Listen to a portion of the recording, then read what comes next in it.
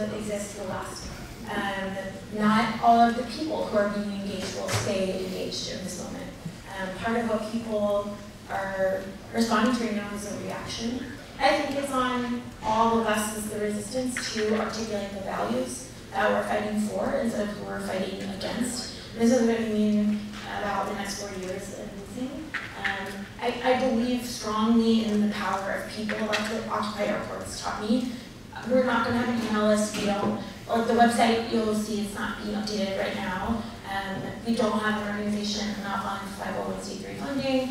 And that's because that's not what it's for. It was to organize the people. So to me, I think if the people want there to be a big coordination of organizations or groups or leaders, there will be. Otherwise, I think that they'll continue to organize in their communities about the things they care about the way that they want to. I hope that we won't see ourselves in tactics, i.e. we're the former congressional staff who started the Google Doc.